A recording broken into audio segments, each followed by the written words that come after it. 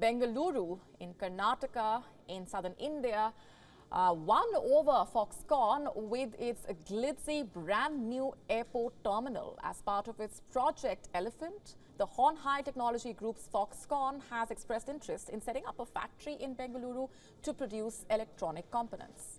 Our next report getting you the complete story. Foxconn hinted that it settled on Bengaluru because of the city's new airport terminal. Reports also say that the Taiwanese manufacturing giant has chosen a 300-acre plot of land close to the Bengaluru International Airport for its factory. Foxconn's CEO and chairman Hyung Liu and 15 other top executives visited the city on March 3rd. State Information Technology and Broadcasting Minister C.N. Aswanth Narayan accompanied them. The company relies heavily on air freight to distribute its many different products. Liu said in a report that the quality of Bangalore Airport's cargo handling does have a significant effect on our operations and metrics. Over the next decade, the electronics manufacturing facility was predicted to generate over 100,000 new jobs in the state. That, even as the company and the Karnataka government signed a letter of intent on March 3rd.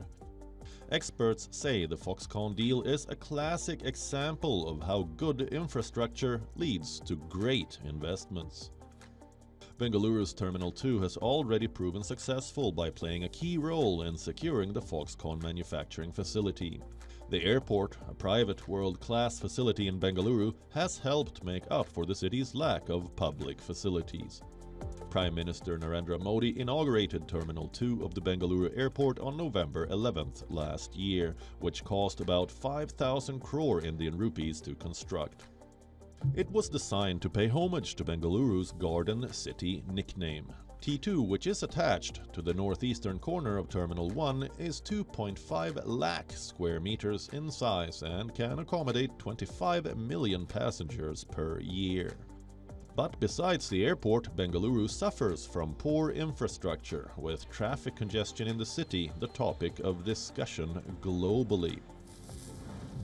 As a result, manufacturing units that create blue-collar jobs have been looking at other states. It is time for the state government to make things right, as the city has great weather, cosmopolitan culture, and a young, vibrant workforce. WION now available in your country. Download the app now. Get all the updates on the move.